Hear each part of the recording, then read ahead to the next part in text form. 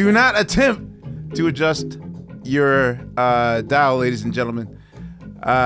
We're sort of passing on our normal roll call music, and I wanted to bring it back to my hometown of Philadelphia.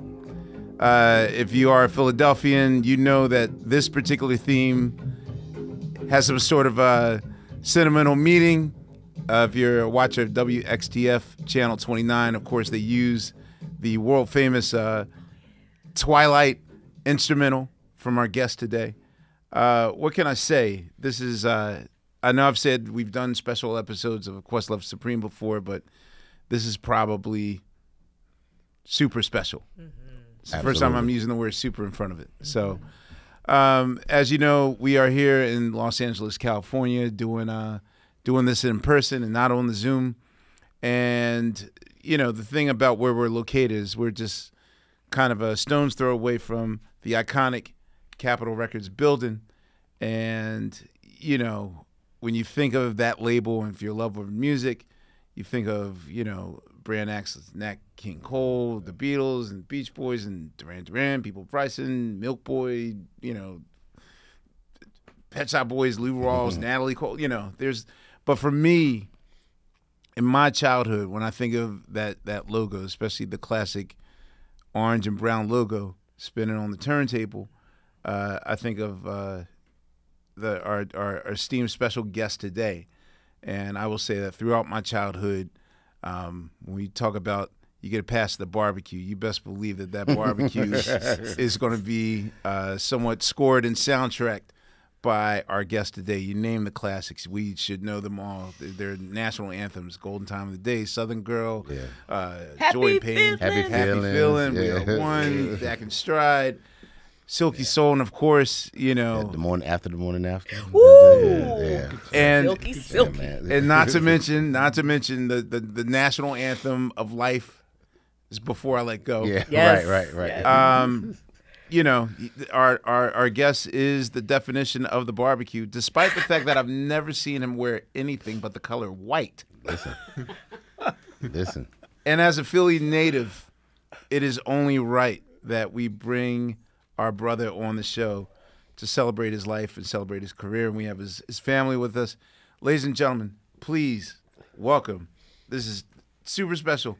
Welcome to Questlove Supreme, the one and only, the legendary Frankie Beverly, along with his cousins, Miss Pugh, and Will. Thank you. I don't even need my own clap. I was ready to. Amir, can I just ask you? We in DC would appreciate if you would say Philadelphia and DC's own today. Yes. Okay. See. Thank you. Part of the running gag of this show is the fact that, you know, Laia often quotes, which is where she's from today. You're from DC today? Yes, I have to rep. Yes. Okay. Well, I'm from Philadelphia today. Okay, we battling there. But guess what? You're from Philadelphia too. Okay. Anyway, we thank you so much for being on the show. Pleasure, man. Thank you. There's so much like I want to know, and I'm so overwhelmed right now because you are a hero to all of us musically and whatnot. And I don't know, just thank you for being here. How are you today? I'm fine, man. It's beautiful. I'm glad to see you guys, and it's just wonderful. Thank you. Thank you so much. I guess what I would like to know is, were you born in? I'm claiming it as my hometown. I was born in your hometown. Were you born in Philadelphia? Yes. What part of Philadelphia are you from? Born in North Philly. Okay. Jill wins, not me. Grew up a lot in Germantown. Okay. Yeah. North side of things. Yeah. I'm from West Philly. Yeah. Okay. And I think gentrification now has me saying that I grew up in Walnut Lane, which they've recently called it. Yes, exactly. It doesn't even sound right coming out of your mouth. When gentrification comes through, yeah. I was once in the hood, and then now all of a sudden, University of Penn has taken over. So now That's right. we are to call it Walnut Lane. But I live in 52nd and Osage. And that's okay. When I mention like North Philadelphia for you, what can you describe to me about it? Well, I grew up there. Grew up down in near the Uptown Theater. Yes. Around that area, I grew up there, and were you often a witness of shows there, or? Did you watch a lot of shows at the Oh, Uptown? absolutely. Really? Used to go around there, watch all kinds of stuff. Okay. And then got older and moved up to Germantown. Okay. And that's where I went to Wagner. You went to Wagner? Yeah, Okay. Germantown High. Okay. Black Thought and Frankie Beverly have went to Same. Germantown High. Yeah. Shout out to Spawn too, who went to. Wow. Okay. Yeah. Okay. So roots related. You went to Germantown High School. You know, were you at all in your beginnings as a singer? Were you more gospel based in, like coming through the church, or were you doo-wopped? Like, what was your musical both. entry into Both. I went to church a lot and sang at the church. But once I got going in school, that's when the other stuff happened. Other things came in my life, you know. How long did you stay in Philadelphia before you? Well, Quite a while. Okay. Quite a while. In my 20s. were you? So was Raw Soul formed in Philadelphia, or were they? Was that your first band, or? Well, the Butlers Okay, the Butlers. was before that. Was that named after streets of Philadelphia? Were you? No, So when you say Butler to any Philadelphian, it's like, oh God, check. Please. no, it wasn't. I really don't know where it came from, but the name came. I have to ask this question just for me. My father is also a doo-wop singer from Philadelphia, and so that's how I knew, of your music.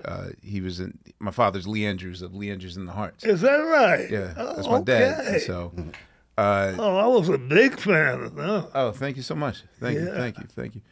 But like generally at the time, like what was the musical environment of Philly? Because we often talk about the sound of Philadelphia, and people mostly think about like Gamble and Huff and what they've done in the '70s, but not many people know that Philadelphia has an even richer tapestry of music, doo-wop, and with opera, like with everything. But for you, It's more than what most people think. Philadelphia was a big-time music town. okay, All sorts of things, I got real tied into Frankie Lymon. was he your favorite singer? He was one of them during my young years. Okay. I was a real big fan of him. Is that why you went toward Frankie, the name Frankie? Because Frankie's not your first name. No, Yeah. Yeah. I did not know this. my name is Stanley. I mean, I didn't. My real first name is Stanley. Howard Stanley. Howard Stanley. Okay. Beverly. Yeah, that. So Frankie was from Frankie Lymon? Yes. Okay. I Yes. did not know that. Absolutely. He The more he you know. started me going.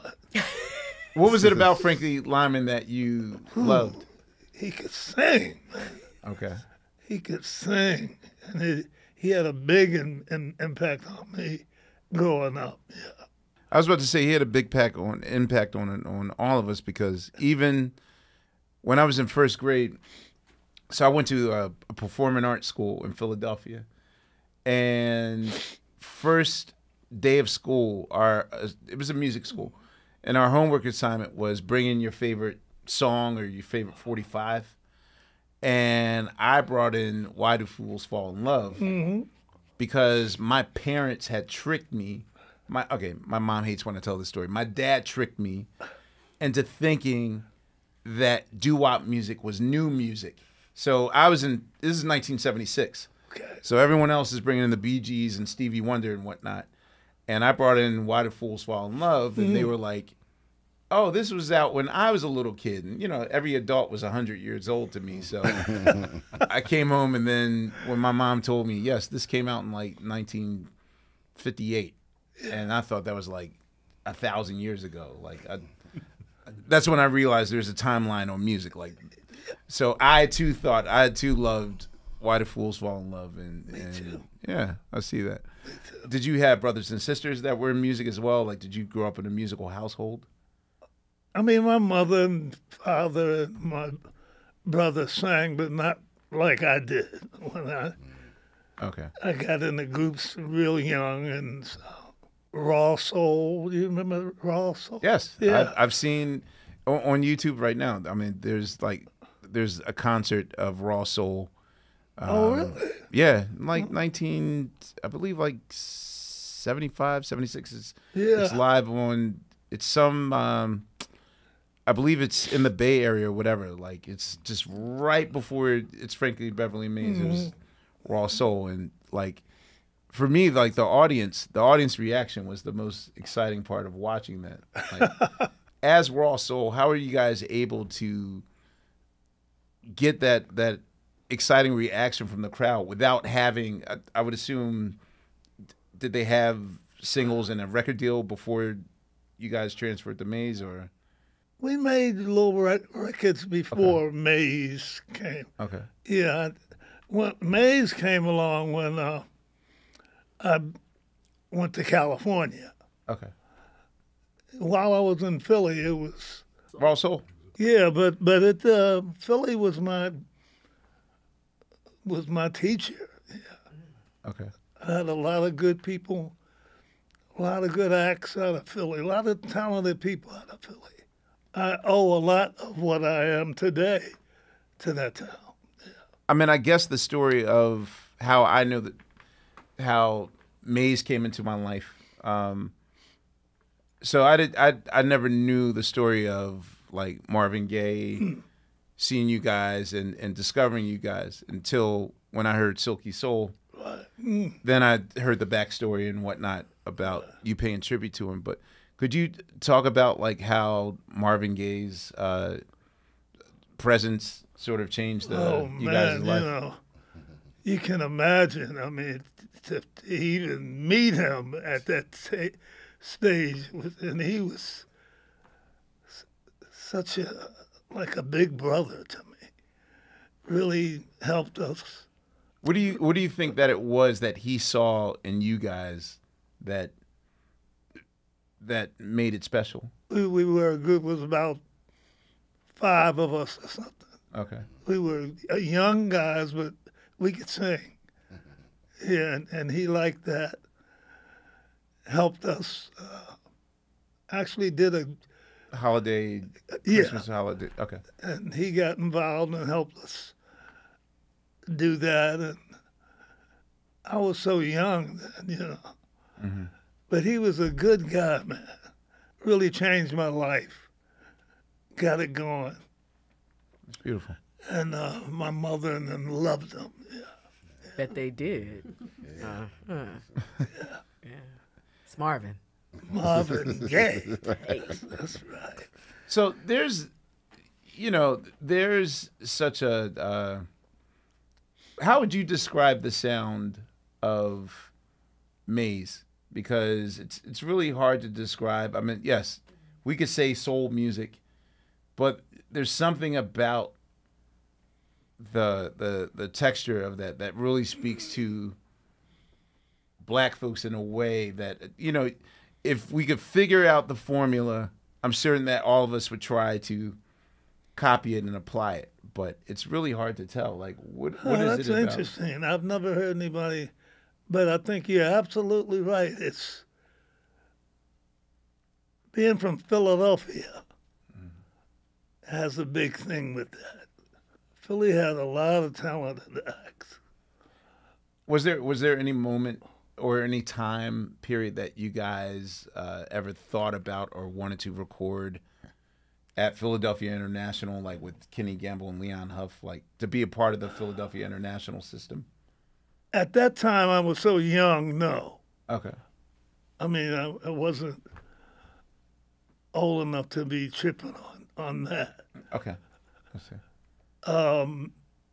But then I moved to California, and that whole thing changed. I still didn't sign with him, but I got close to him. Okay. And he's always helped me a little bit, too. Yeah. Gamble. Gamble. Yeah. Sure. Okay. Yeah. He's always been a big help to me.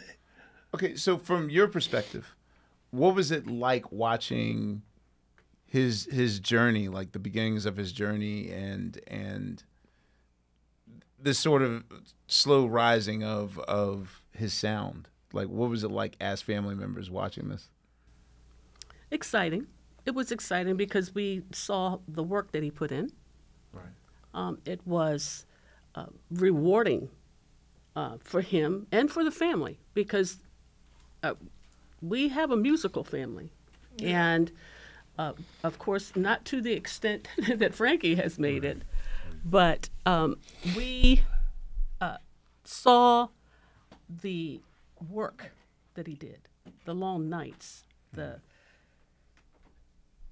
endless nights, I should say, that he kept going, and he knew what he wanted to do. He never wanted to do anything else but sing and play his music. So that's what I saw. I saw somebody that was just determined, and that determination paid off. And he loved what he did. It was a passion there. Okay. The passion. He was passionate about his music. He loved to write. And I asked him this many times, a long time ago. He loved to talk about love. Mm-hmm. Love is his go-to word. Mm-hmm. You're right. Yeah. You're right. It's his You're go-to absolutely word. right.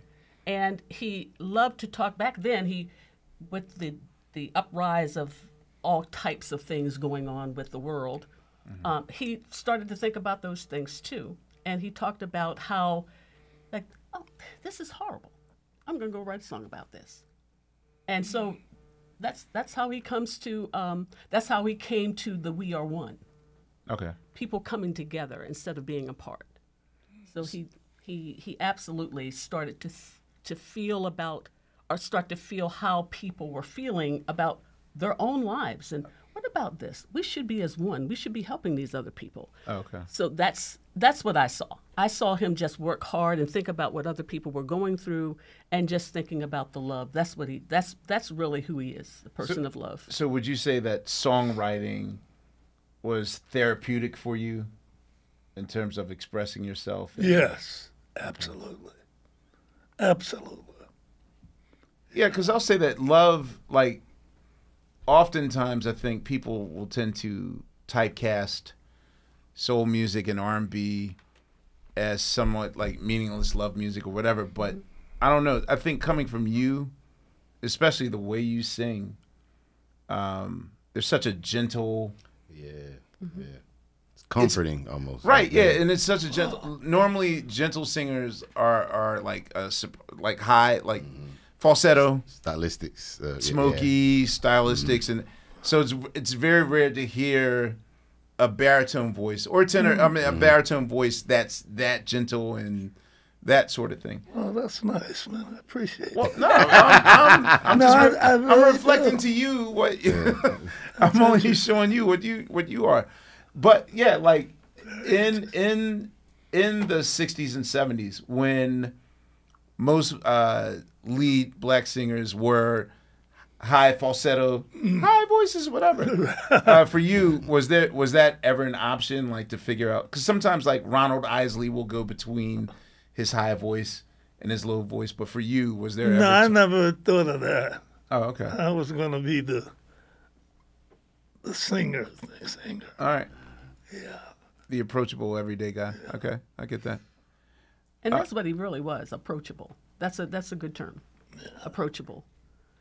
I see that. Yeah, he was approachable. Could you?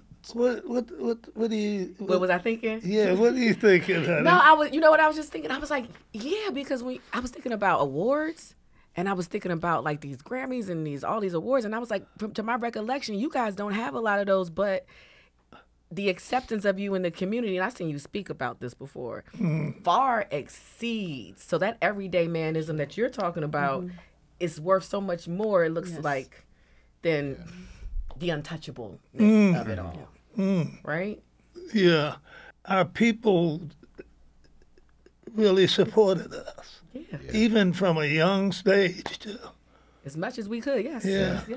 Nah, I've been to I've had the privilege of attending one of your shows. You came to my hometown, Raleigh, North Carolina. This was some years back, and y'all played this amphitheater. It was outside, and I mean, you came out, and it was full of people, and they sang every word.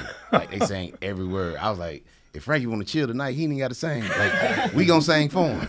You know what I mean? Wow. But I think, you know, speaking of what Laie was saying, just, you know, I just want to make sure that we communicate to you today.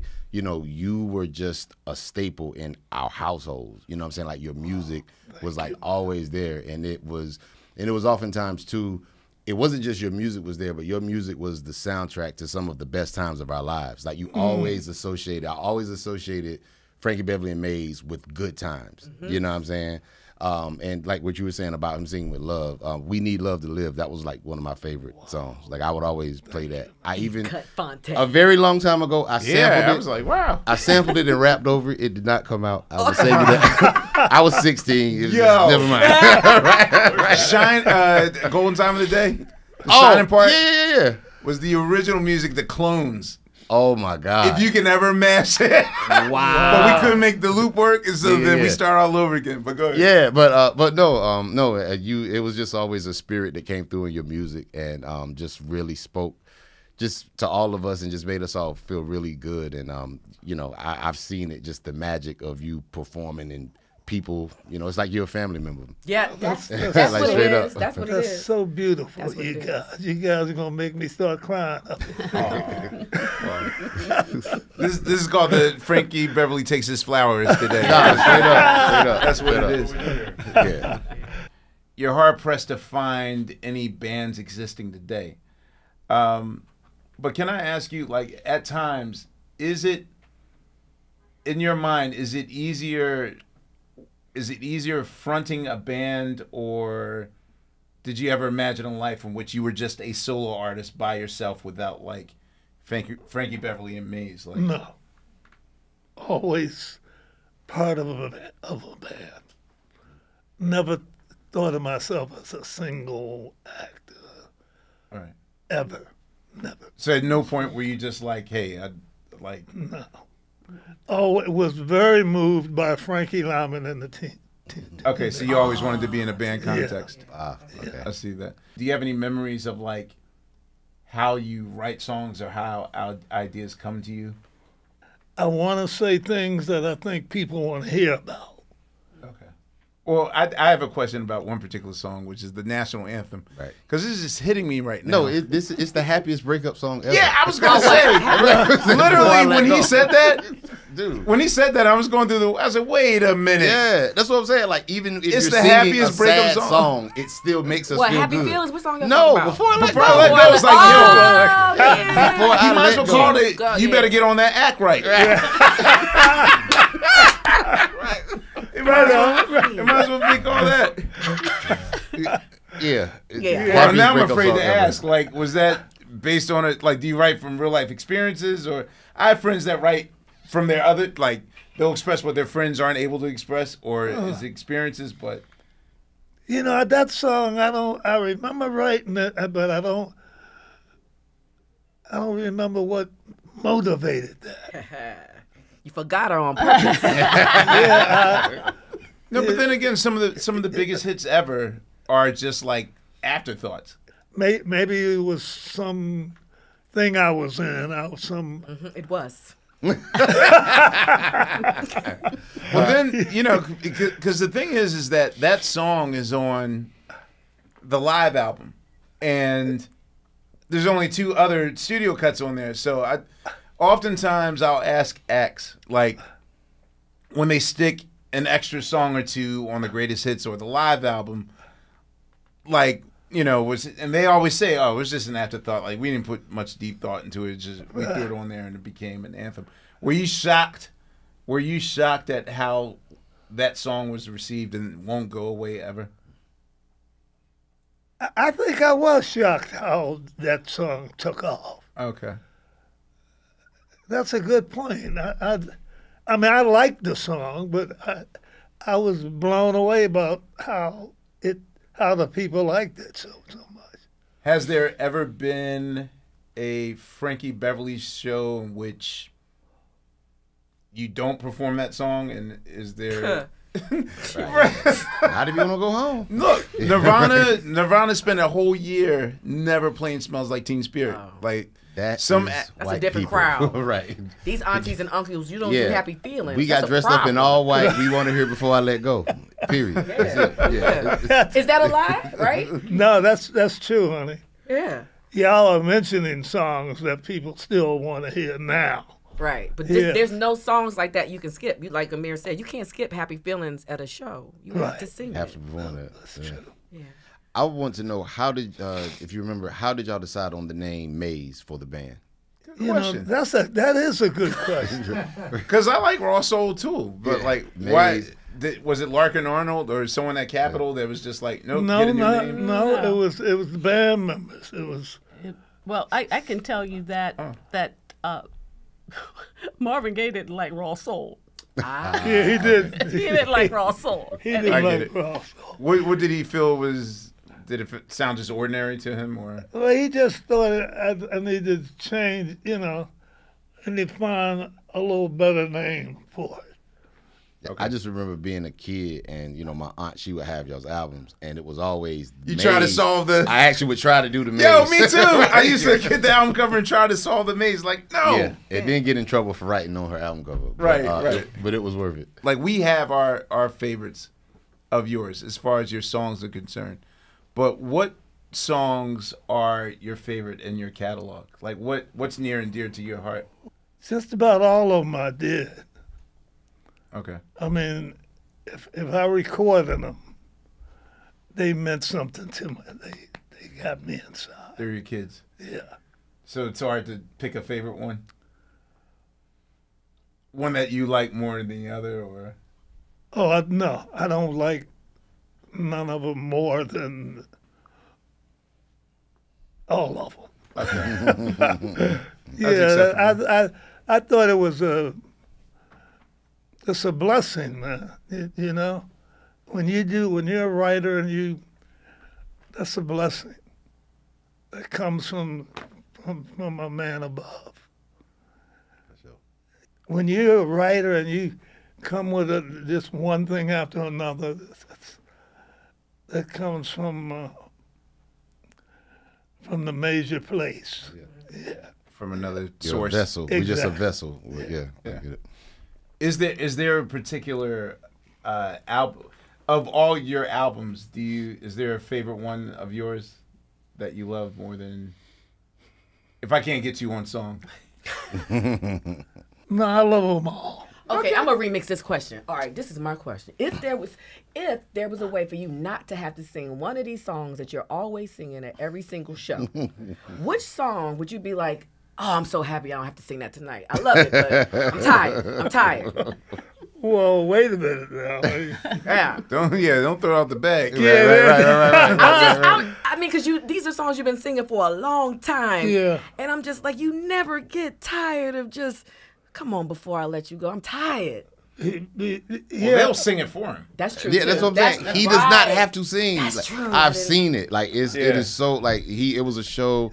You came to Raleigh, and Mint Condition was opening. And so Mint Condition opened. It was a great show, and you know, you were doing your songs, and everybody, I mean, like literally, like the whole amphitheater. Just said one word. Yeah, and that was it. and that's it. He could have put the mic down. He could have danced. He could have did a step. He could have ate chicken. He could have did whatever. It was over. Like they had him. And you, another thing that I was curious to know if y'all can want to add on this as well.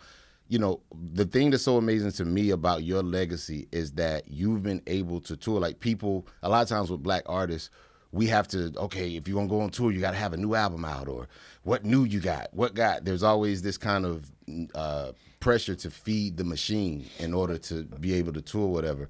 And you are always an example I've used. I'm like, look, Frankie Beverly ain't put out a new record in however many years, but people show up for him every time. That's true. You know what I'm saying? Every time. You know what I mean? What do you attribute to that longevity? God. There it is.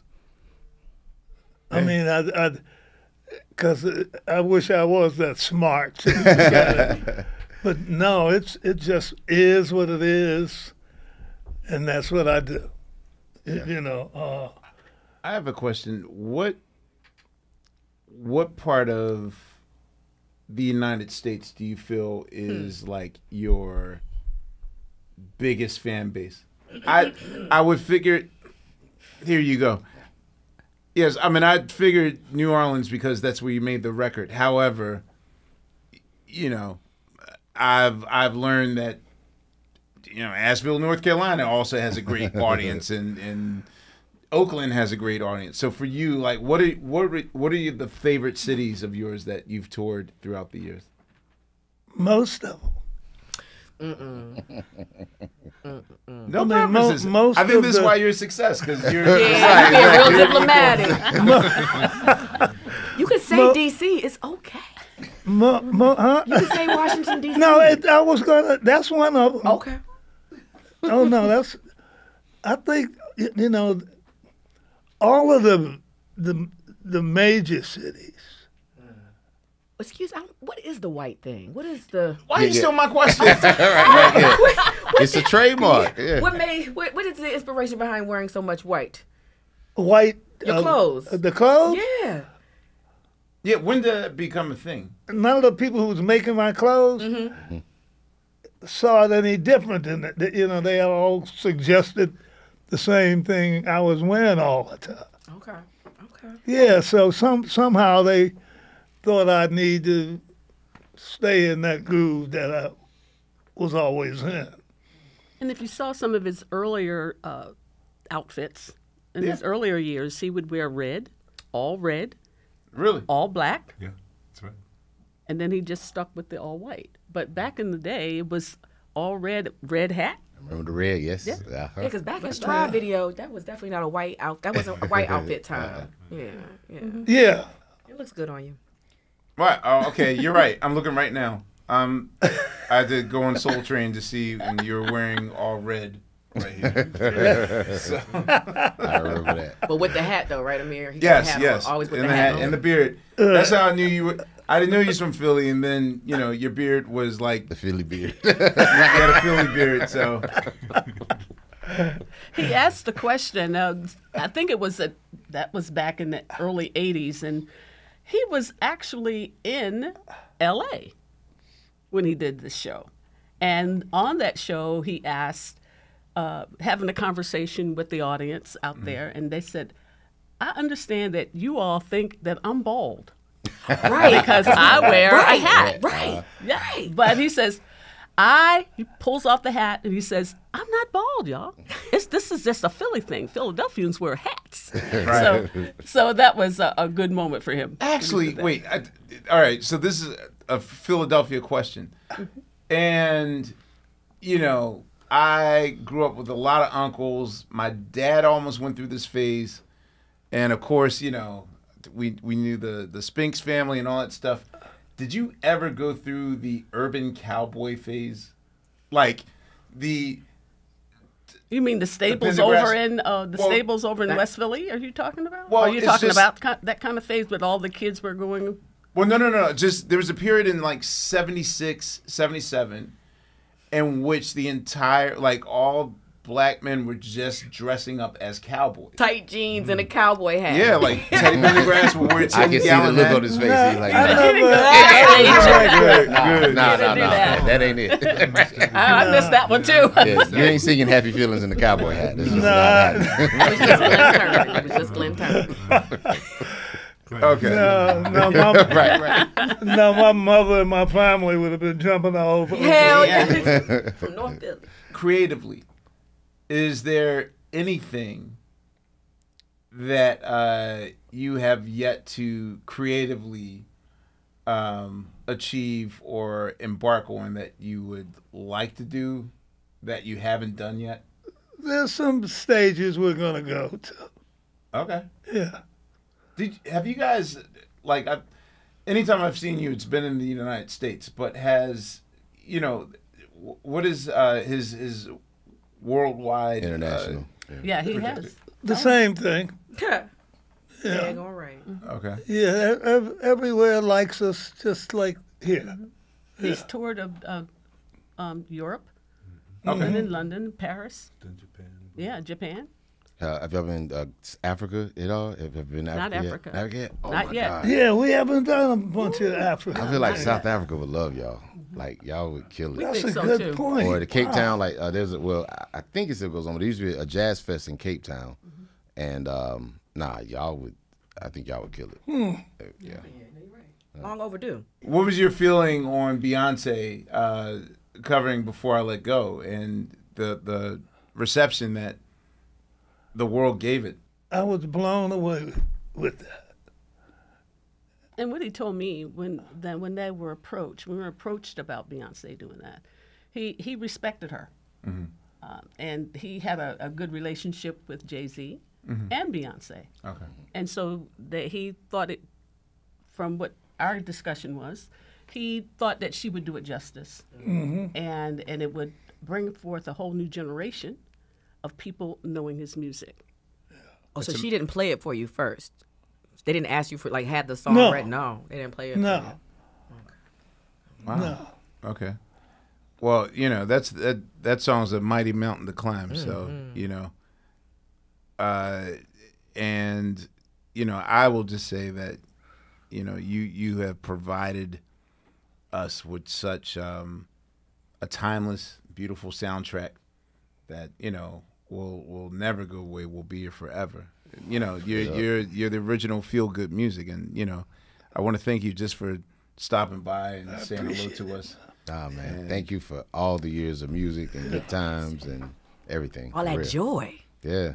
All that joy. And that love. We felt it. Yeah. I really do appreciate y'all's. You're gonna make me cry here in a minute. You gonna make us cry. I was crying when you walked in the door. And you got all white. I was like, Lord, Jesus. Right. It never stops. No, but thank you for coming on the show, and thank you for taking your man. flowers. And more flowers for Bill Sherman. Flowers. Yes, that's all. Bill's there to make sure that everyone gets flowers. Frankie Beverly, ladies and And gentlemen. the best cousins in the world. Yeah, Cousins straight up, straight up. Yes. Oh, thank you. All right, and on behalf of Fontigolo, Sugar Steve, Unpaid Bill, this long giant applause. Wow.